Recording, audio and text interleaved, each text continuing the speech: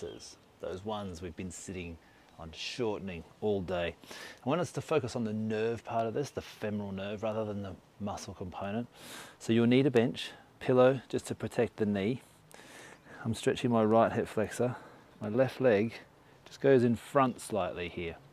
Now the thing with this that most people forget, it's not about big motion in the upper body backwards. It's not about lunging forward so much.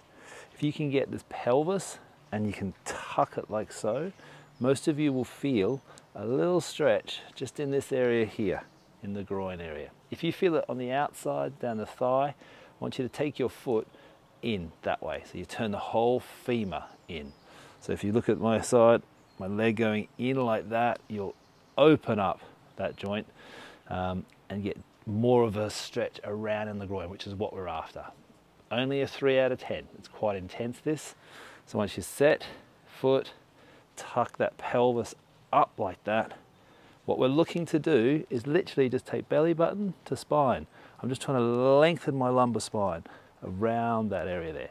And then relax, lengthen my lumbar spine. Relax, lengthen my lumbar spine. That's enough to really get a nice deep stretch in that area there. Then, if we look at this from the side, from the front, once we've got that tension, the lumbar spine getting longer, then you can play with the rib cage on the same side, getting taller, coming back, getting taller, coming back, getting taller. Then the rib cage rotating, but leaving the pelvis there. So you don't want any pelvis movement, you just want the ribs north, pelvis tucked, lumbar spine long, and rotate both way.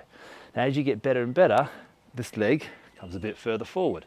We're still getting our tuck there, belly button to spine, ribs up, and rotate. Super powerful, guys. Takes 2 seconds. You can stand up. You can do it in that chair that you're sitting in right now as you watch this. Come on, D. Pro-herb yourself. Pro-herb yourself.